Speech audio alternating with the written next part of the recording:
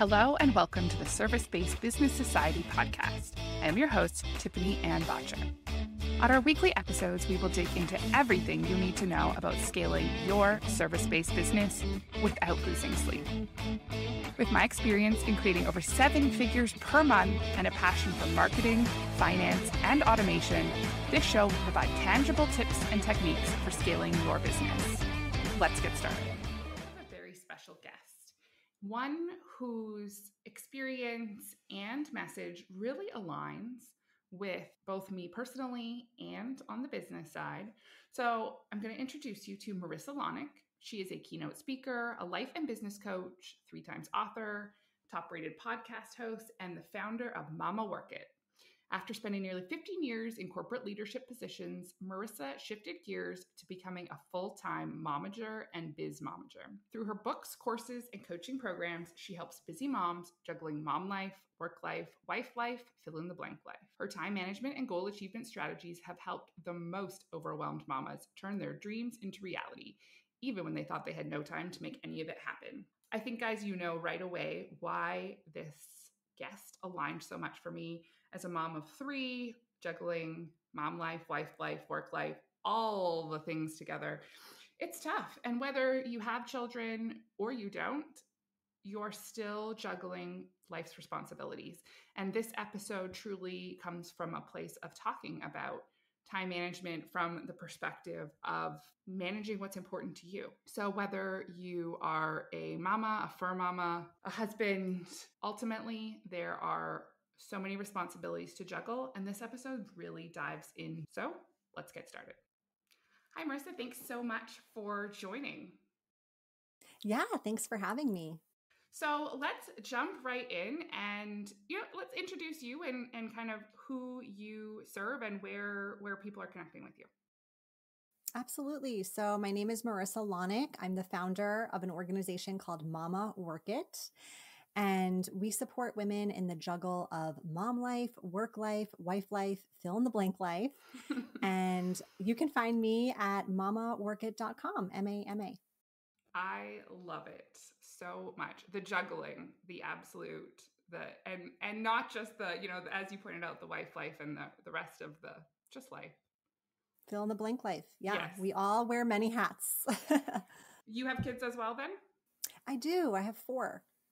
4. What, youngest to oldest? Yep. I have 8-year-old twins and then a 4.5-year-old. Well, he'll say 4 3/4 and 2.5-year-old. Yeah. Really similar to my kids' ages as well. My oldest is 9 and then 7 and just turned 3. So nice. Yeah. Okay. So we're in a similar season here.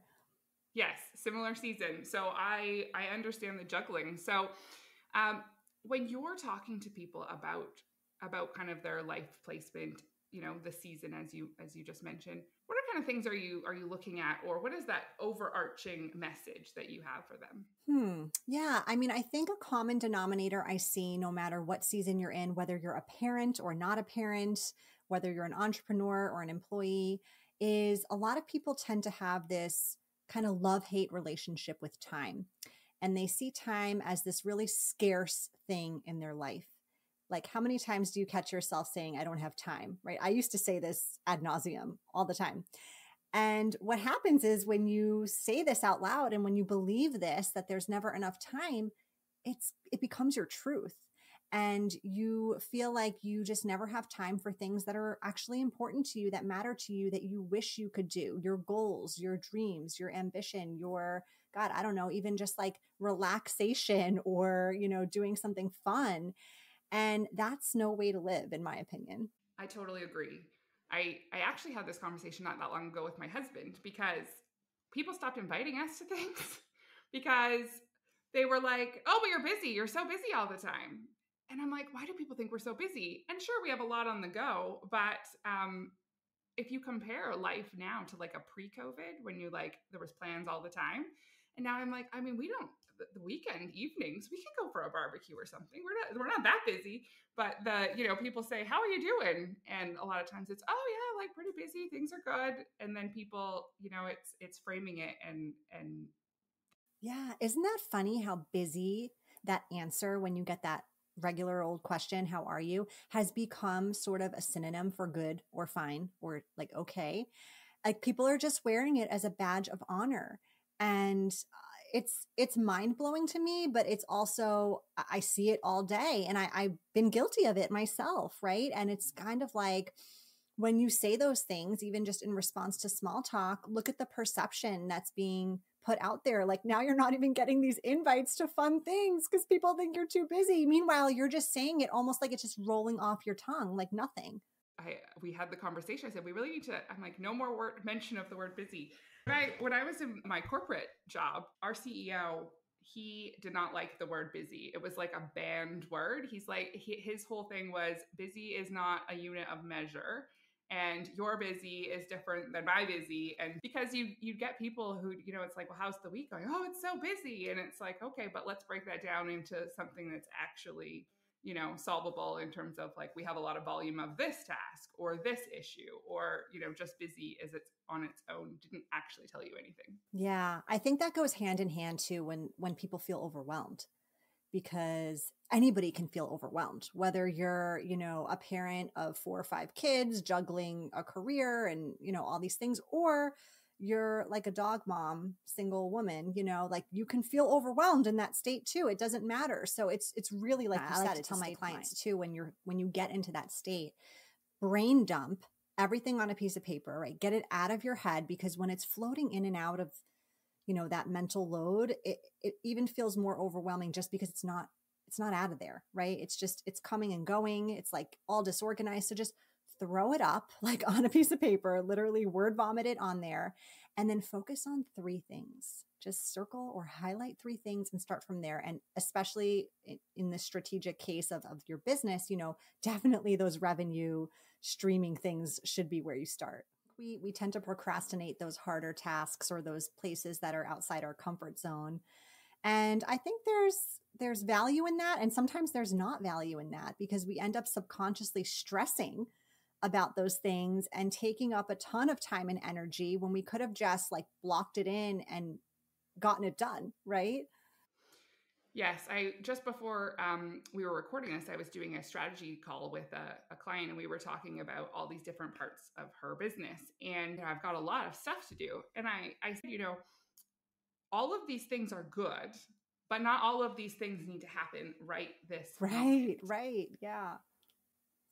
Absolutely. I think first and foremost, before you can juggle successfully, is you have to have clarity in how you want to spend your time, like what you want to get done, what you want your day to look like, how you want to feel at the end of the day, all of that. If you don't have that clarity, what happens is you end up, and we all do, no matter how busy we think we are, we get these free pockets of time throughout the day. And when we don't know how we want to spend it, we just fill it with garbage. We just do something mindless or like scroll social media. And there's nothing wrong with those things if we're doing them intentionally. But I think 9 times out of 10, we're not being intentional with it. We're just doing it to sort of fill in the gap, fill in the 5 minutes here or the 10 minutes there, because we're not quite clear on what we actually want to do or want to get done or where we want to use that time. So honing in on that is super important, I would say, as like a prerequisite first step of getting started. Yes, I think it also comes down to where you're most comfortable. So if you're in kind of that overwhelmed state and you have a whole long list of tasks, you really pull to whatever is your comfort zone. And so, for those that, prefer the sales to the like operation side, then they lean in on that. And then the, operation side becomes a little messier. But also in the reverse, if sales isn't necessarily, and that customer outreach and all of these different pieces isn't your natural strength, or that's not what you enjoy, then you kind of default to, I think I'm going to come over here and work on some of these other things.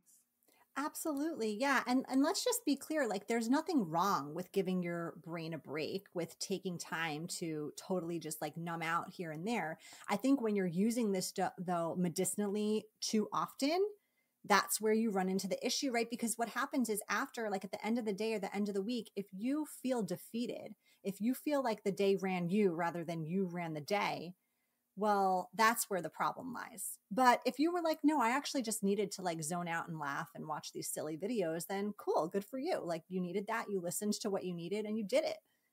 Yes. isn't that the truth? Everything in moderation. All the things that are. I'm a believer. Yes. Yes, absolutely. So, one of the things I struggled with this week in particular, really challenging mom business owner moment when I had said to the kids, "Hey, we have some time. Let's get to the park." And they were like, "We can go to the park right now?" I was like, "Yeah, let's do it. Let's do it." And then I got an emergency client call that was like, "Oh my gosh, the world is ending." And I was like, that moment of like, "Oh no." And I hate to disappoint them, but there was a deadline and whatnot. And so my wonderful mom was like, "No problem." And she took them off to the park, and it really, they were fine. They were at the park playing in the sun, and it all worked out. But for me, it was that moment of, oh no, that it like hits me a little bit like a train of bricks as, oh, I just don't want to disappoint them. But I also don't want to disappoint, the person who is paying and they are having this emergency, and that's my job. Do you have any advice in situations like that where it's you're really backed into the corner and you ultimately have to make a choice? Yeah. I mean, that's a really tough call. And I think there's no right or wrong answer as to what you should choose in that situation. And I think really it's case by case, right? Because sometimes to a client, it might feel like an emergency, but to you, knowing, kind of the crux of things, the ins and outs of things, it might not. And that's okay, right? Like we all have different opinions, sort of like the busy connotation there. So I would say that's where you need to trust intuitively that what you're choosing is the right choice. And even if you end up in hindsight looking back and being like, well, damn, that actually wasn't an emergency and I probably should have just gone to the park. Well, lesson learned. It's just opening up your thought process next time this happens, that like you're going to ask a few preliminary questions and then maybe decide based on that, or you're going to just always put, the family first in that situation once you've said so, so really it just depends, I think, case by case, and trusting that you're making the right decision, like you're exactly where you need to be. And the mom guilt is real. It comes up often. And I think especially for moms in business, because we are so committed to our passion, right? Our growing this business or succeeding in it. And, even more so than when you work for someone else, it's hard to separate those lines. And trust me, I have been so guilty of that sometimes, where like I've been my own worst boss, like just putting immense pressure on myself, where I know in my past corporate career, I wouldn't have treated myself that way. So, just really being able to be self-aware and recognize like, hey, like, no, I don't need to get that done today. It's fine, right? I know I can do it tomorrow, or I can do it this weekend, or I can do it, another time when I'm not as exhausted. And I do want to prioritize what's important to me right now, which maybe is reading the kids a bedtime story, or, picking them up from school, or going to the park, like you said. Yeah, mom guilt, the dreaded mom guilt. It is tough, when you're trying to be really good at all things. Sheryl Sandberg, did you read her book? Lean In. Mm-hmm. It was really good. I read the chapter on you're not going to be good at all the things, and I thought, well, she's wrong. I'm still going to try. What do you know anyway? It's that desire to, always want to show up for your family, but also then, I mean, ultimately showing up for your business and generating the revenue for your, to afford your family a certain lifestyle. It's still, I think that's kind of the complicating piece, is it's really still for your family. Yeah. And you just have to recognize, I think, like the more you know about yourself, the better you can sort of combat that guilt, right? If you know you are a really ambitious person, you have to feed that. You have to feed that part of you, because if you starve it, that guilt is going to show up in different ways. Mom guilt doesn't always come in, oh, I feel bad I didn't take the kids to the park, or I should have picked them up from school, or whatever it is. It can show up in a plethora of ways. It can show up in financial guilt. Even the fact that you feel guilty investing in yourself because maybe you should be using that money on the kids or putting it in the college savings account. It can come up, in time guilt of, just, should I take that Saturday and do something with my friends, or should I hang out with my family? It's sneaky. It shows up in many ways. So, the more you can become aware of what you need, who you are, what your form of self-care looks like. And that changes by season, by day, by time of day. The better you can actually be at showing up in all those places. And I have to disagree too. I do think you can have it all. And I do think you can be good at all the things. Well, thank you. I think you're right. I thought the book was very good, very open and more honest and vulnerable than I thought it would be. But that was the part where I was like, well, I mean, it was good except this one.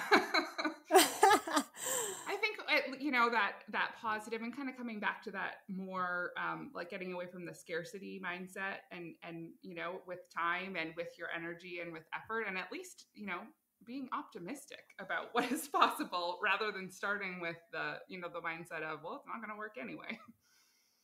Right. Yeah. I think a lot of moms, when they're in the season of motherhood, whatever that is, whether that's with a new baby and they're, got sleepless nights happening, or whether that's adding to the family and adjusting to that, or, kids in school, who knows, whatever season it is, we tend to place these excuses, and they're very valid excuses. I don't want to minimize them in any way, but we tend to place them in front of our own pursuit of things that we want to do, our own goals, right? And we're like, well, this season's really hard because XYZ, or that season's really hard because of this. And again, while they are very valid excuses and they are, legitimate, they are excuses. Mm-hmm. They are excuses. Like, we prioritize what's important to us. So in the end, I'm kind of a direct, I'm originally from New York, so I'm really direct in how I coach and teach and train and all these things. And, sorry, not sorry, but like, it's on you.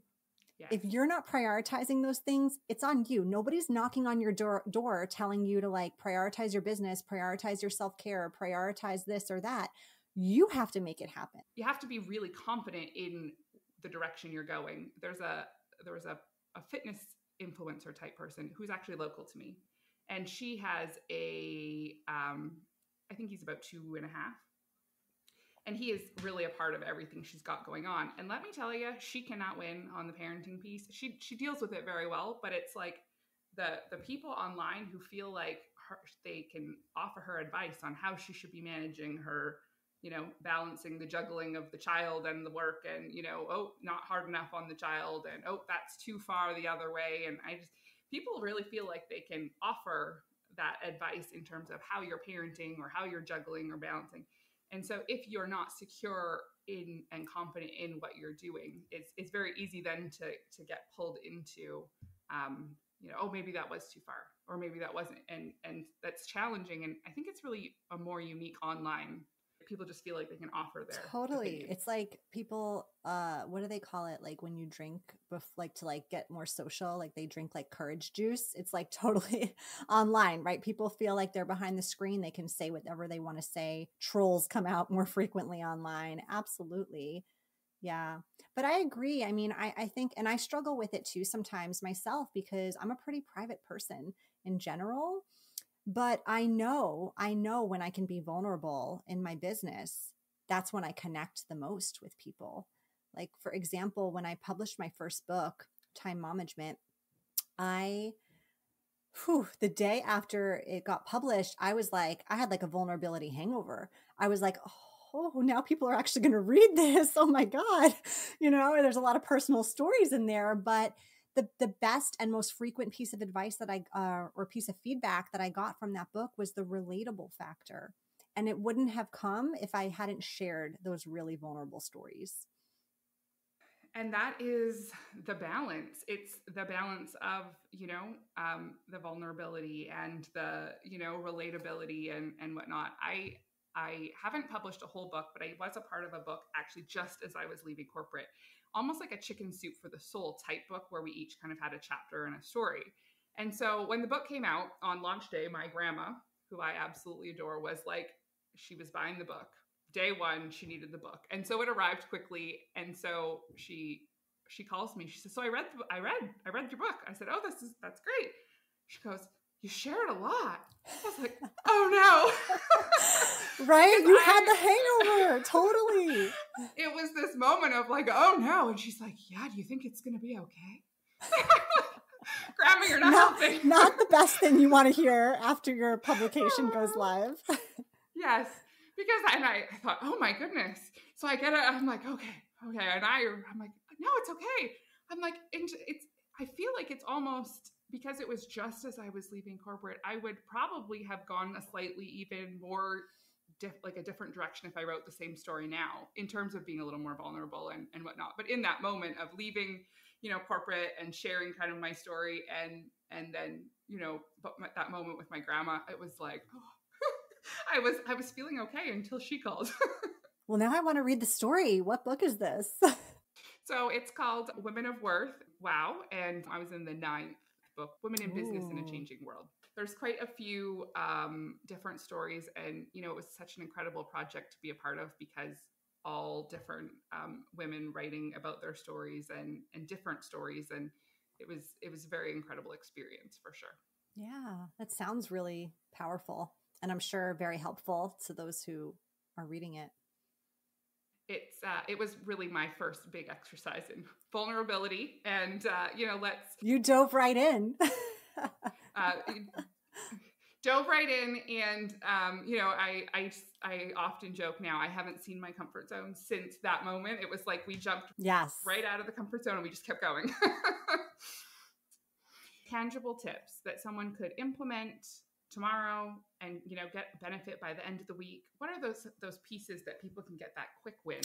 Okay, yes. I think we kind of talked about this a little bit earlier, which is your mindset around time, right? And really looking at time from a scarcity mindset. So if you are someone who finds themselves saying, I don't have time often, or if you catch yourself saying that, I want you to flip the script on these words. I want you to start replacing I don't have time with it's not a priority to me.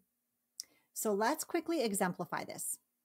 So let's say you're someone who really wants to exercise, but you find yourself saying often, I don't have time to work out. I don't have time to exercise. I don't have time to go to the gym. So now I want you to flip that around, and I want you to say exercise isn't a priority to me. Going to the gym isn't a priority to me. Working out isn't a priority to me. And what's going to happen is you're going to go one or of two ways. And to me, they're both winning. You're both winning, right? No matter which direction you go. So in one direction, you say this out loud, and all of a sudden you feel lighter. You feel better. You feel less guilty, less shame, because you know what? It's not a priority to you. So why are you trying to convince yourself it is, right? And that's fine. And this could be temporary. Maybe it's just the season you're in. Maybe it's just the day. Maybe it's just the week. And you know what? As soon as you kind of like lift that off your shoulders, you can kind of just free up a ton of mental space and go on with your day in like a much better mindset and mood, right? With less guilt, less shame. Yes. So winning, in my opinion, even if you don't get to get the exercise in on that day. The other way that you're going to feel is you're not going to feel so good when you say this out loud. Working out isn't a priority to me. You're going to feel icky. You're going to feel really misaligned. And what's going to happen is you're going to find a way to make it a priority, right? You're going to wake up earlier or go to sleep later or use a lunch hour or, fit it in between calls or whatever it is, because it doesn't align with your values and what actually you want to be a priority in your day. So you're going to figure out how to make it one. Such a different, two very different reactions. Like you said, both winning.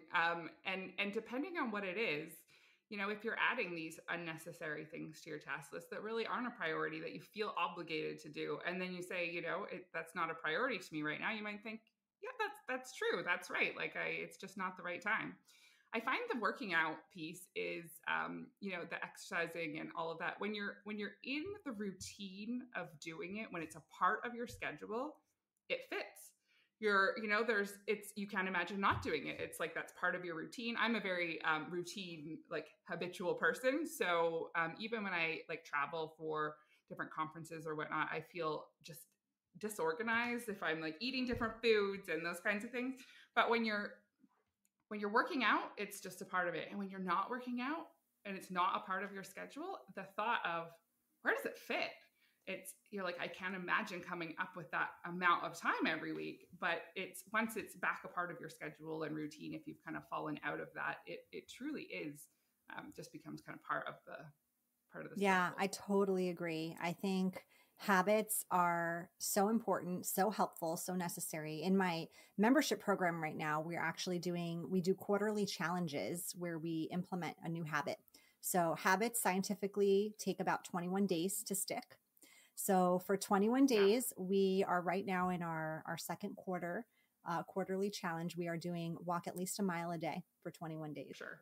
So that you said that this is a new program. Is it still open for people to join in? Where could they join in if they were interested?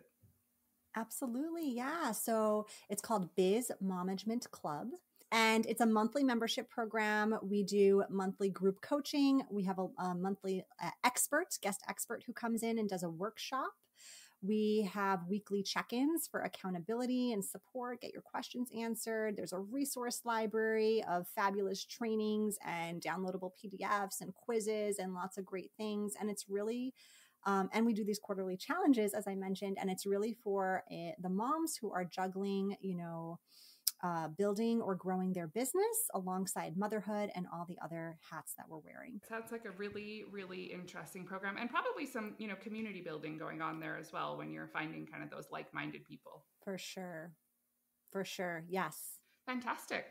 Well, thank you so much for being here today. It's really been fantastic. And I love that, you can be a mom and be a business owner, and whether that's the mompreneur to you or whether that's something different, it's ultimately juggling and finding ways to do so that feel good to you. Yes. When you feel good, you do good. That's what I like to say. Well, we are all out of time for today. If you guys have not joined the Service-Based Business Society Facebook community, make sure you head on over to Facebook and we can continue the conversation. Be sure to also follow the show by going to any podcast app and searching Service-Based Business Society. Click subscribe, click the 5th star, and leave us a written review. Have a great week, and we will see you soon.